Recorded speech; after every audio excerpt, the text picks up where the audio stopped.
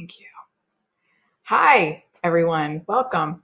I'm Diane Dixon with the Agency for Life Transformations, and I'm here today with Tonia Groff. And Tonia is an ESE instructor with Brevard Public Schools, and she is one of the teachers at the Bayside BLAST program. And BLAST stands for Brevard Learners Achieving Successful Transitions. And Tonia is a superstar instructor with her interns.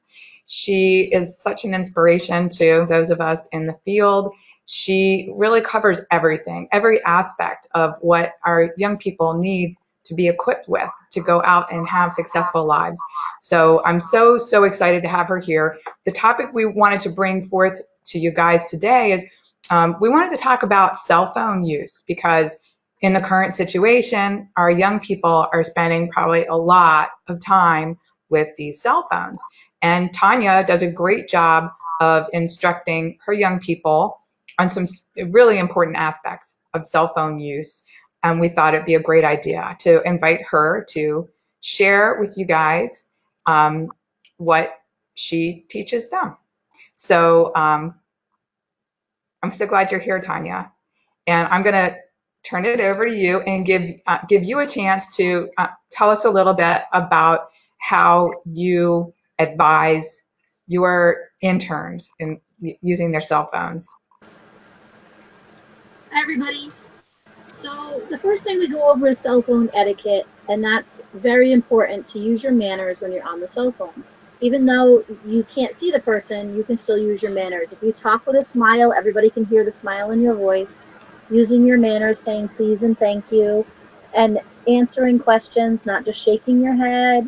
We also talk about leaving messages. A lot of students, interns think that people don't leave messages anymore because we can text just whatever we want to text. It's very important to leave a voicemail message when you get that voicemail when you make a phone call, because people look for that, and they look for, oh, I got a missed call, let me see what the voicemail is. We don't always look for text messages. And when we do look for text messages, sometimes they can be misread, miscommunicated, misunderstood, because you can't hear the person's voice and you can't see their face. So you don't know what they might be trying to say to you, even though you hear them say in the text message, I'm fine. I'm fine can mean many things. And the way you say it lets them know what you mean by that. I can say I'm fine with a smile, and it means I'm okay. Everything's all right. If I say I'm fine and I'm quaking in my voice, it means I'm not so good, but I don't want to tell you right now. Very important to use your manners on the phone and to make sure you leave those messages when you get somebody's voicemail. Even though people say you don't leave messages anymore, we do leave messages. That's how we communicate a lot. When we miss a phone call, we look for that. So small things to remember when you're on the phone. So Tonia, do you find that sometimes our young people might be nervous about actually talking on the phone, especially if they're, say, maybe calling about a job or even food delivery? What do you advise if you feel nervous about talking on the phone? I think that is part of the problem. People don't know their voice is being recorded. They're not sure how they're going to sound. They don't like the way their voice is recorded. When my voice is recorded, I feel like I sound like a little girl, and I don't like it either. But I know that I have to leave a message. So what sometimes I'll do, and what I did before this interview, is practice talking. Practice making sure that I know what I'm going to say to that person. So if I'm waiting for a job interview and I'm going to call that person, I'm going to practice before I call them and say, okay, this is Tonia Groff. I'm leaving you a message because I didn't get a hold of you, and I just wanted to find out about my application that I put in last week. My phone number is 321, and keep repeating it. Repeat it twice. You always repeat the phone number twice and slowly so that they can write it down. But practicing ahead of time helps me a lot when I'm getting ready to leave a message, or I'm getting ready to call somebody that I have something to say to them that they might not be happy about. It might be something that is going to make them upset. And I need to practice that first so that I can stay together when I'm talking with them.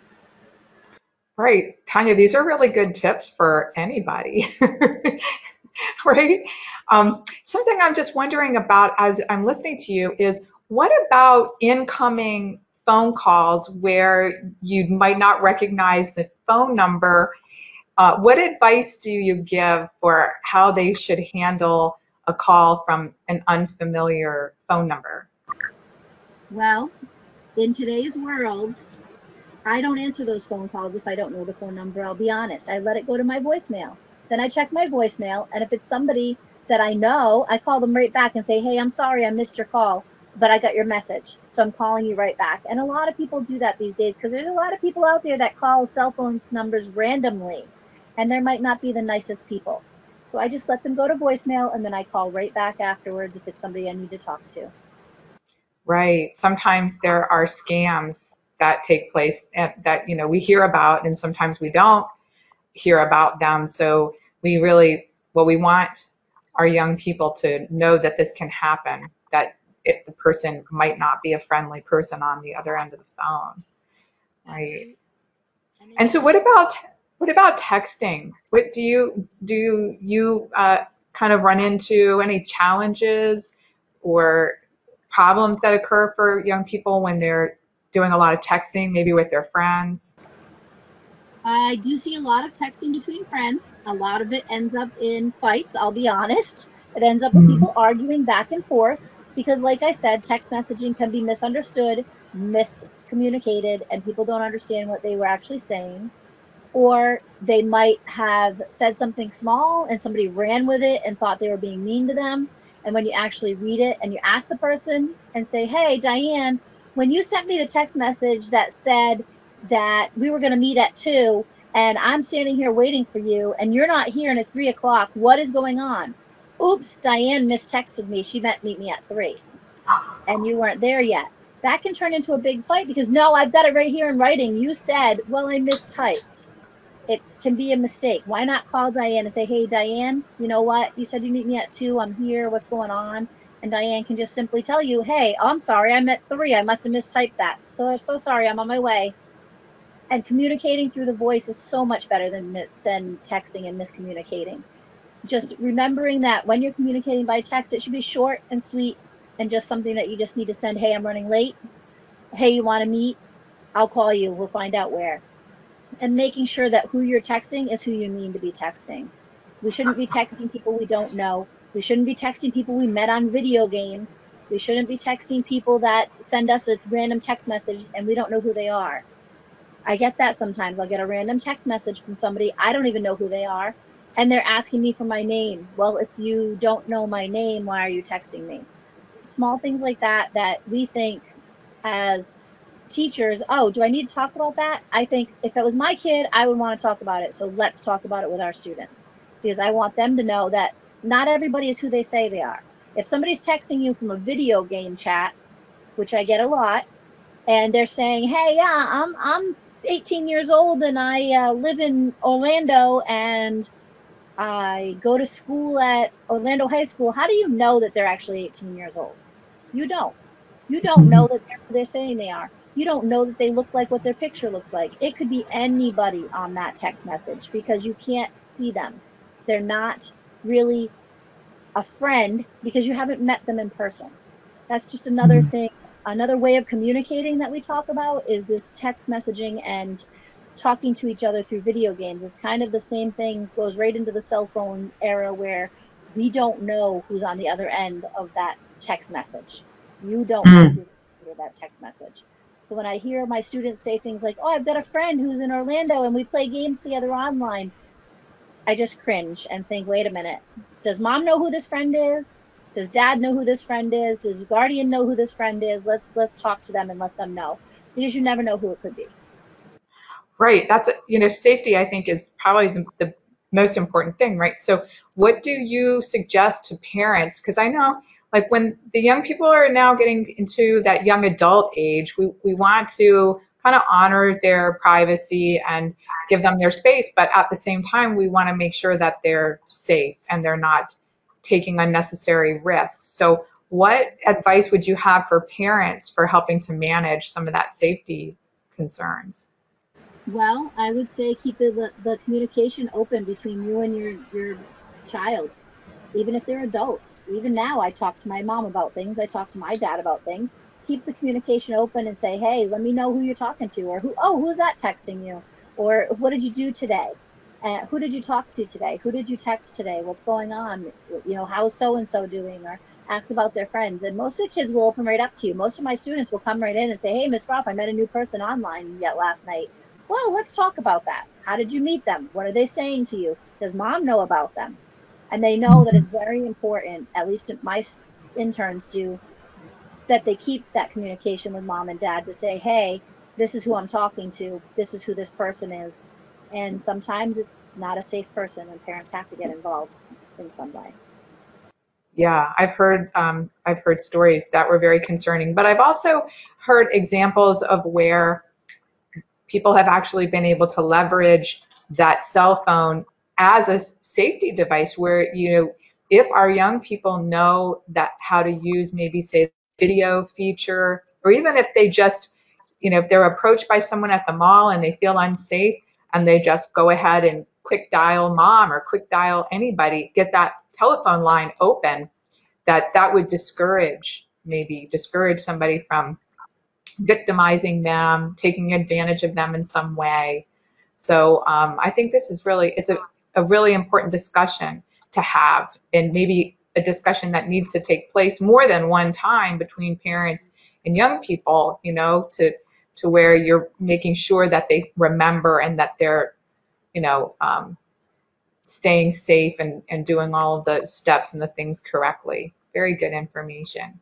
Also wondering a little bit about other ways that we might encourage our young people to use their phones maybe to help them with executive functioning, or um, even sometimes reading and writing. What are your thoughts on using some of those different tools with the cell phone?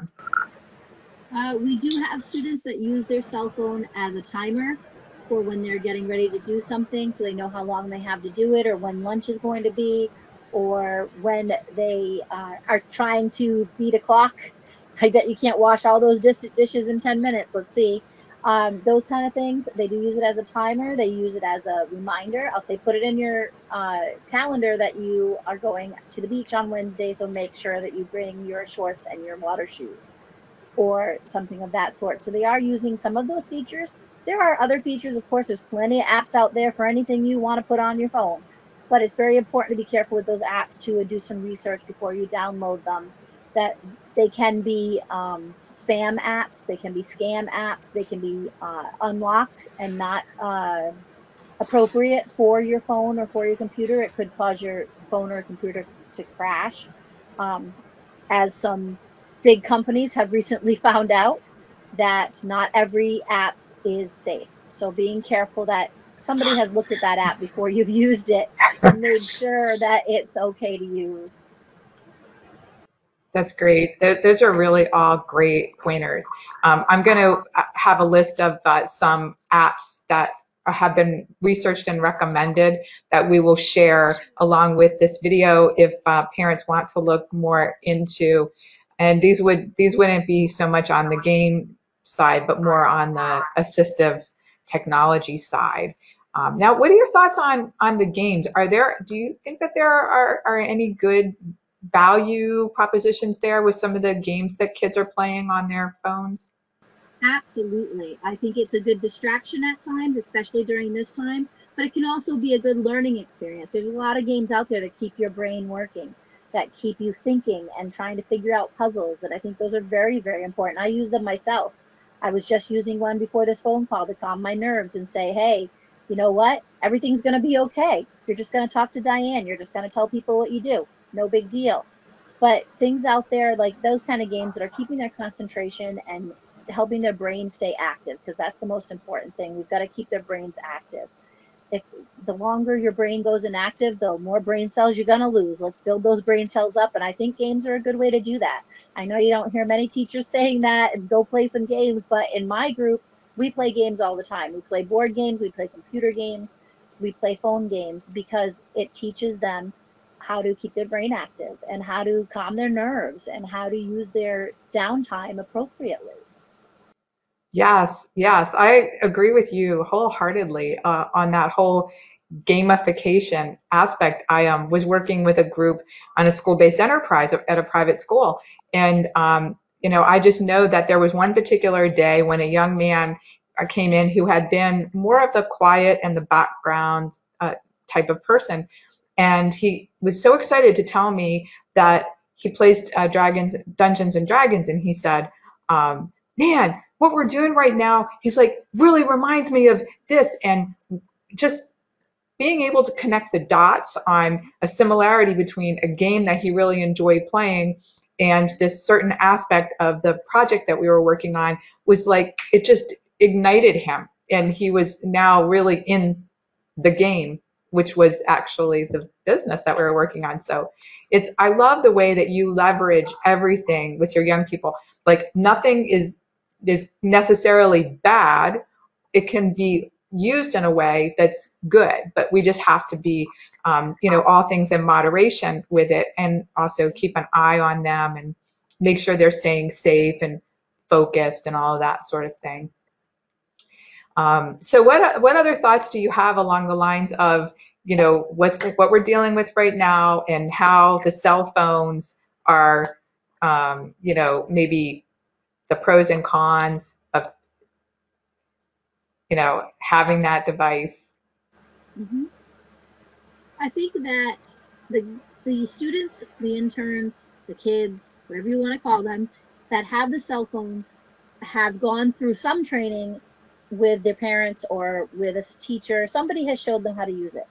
They've learned themselves. I'll tell you, my 3-year-old granddaughter can use my cell phone, and she learned on her own. She wasn't taught. So people are learning this very young age and working through it. And it's become a good distraction, at times too much. I think it needs to be monitored, but why not use what you've got? If you've got the technology in your house to use your phone, to do your work for school, or to check in with friends and family, or to keep yourself calm by playing a game, why not use it? I'm a big advocate for using what you've got. And if you've got a cell phone, you've got a computer, and you've got a desktop and a laptop and a cell phone, and there's 3 people in the house, well, you've got 3 ways to connect. You've got 3 ways to do your work at the same time. Yeah. Share with your siblings, share with your parents, make sure that everybody gets a turn, make sure that everybody's getting their needs met. At this time, it's very important that everybody stay healthy, not only physically, but mentally, and make sure that you're sharing out there and that you're talking to each other and talking about what's going on. Our students knew what was going on before we left for spring break. I did talk with them and let them know that this possibly could happen, but if it did, I was going to keep them safe by bringing binders home with them so they wouldn't have to come into the school to get them, and that they wouldn't have to be on the computer because it made them very nervous going on the computer. So we sent it home in writing for them so that they could go on and do their stuff in writing and then call me if they had questions. And they're calling. They're calling me. Their parents are calling me.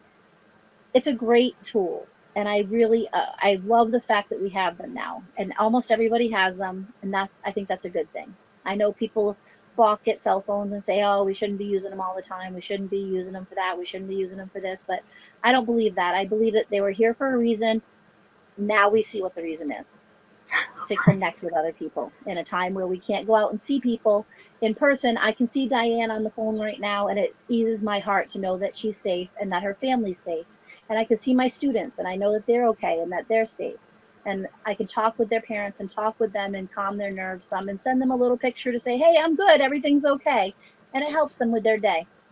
So I think it's a good tool. I think they're good to have, and I'm glad that most people have them now. Well, there you go. I mean, what more can you say? It's just like anything else. If you know how to use it and you're using it appropriately, then it can serve you well. It's just a matter of being aware of the caveats and the downside, and making sure that we're staying for the positive uses, not getting our young people in trouble. So, Tonia, thank you so much for joining me today. This was just a wonderful way to connect with you and at the same time share some of the conversations we have, because we do, as being in our field, we share ideas and we share ups and downs, and, luckily more successes and more positive things get shared between us. And I think that if our families can be benefited by, hearing the ways that we're using technology, that it just will help them to kind of cope with the situation better, and feel like, hey, we're all going through this thing together. When has this ever happened before that the entire planet is dealing with the same thing at the same time? It's just unprecedented. So we're living through history, and even though there's moments when we're pulling our hair out, but we're going to smile our way through it, and we're going to help each other through it. And I'm sure there will be more videos to come and more information to share moving forward.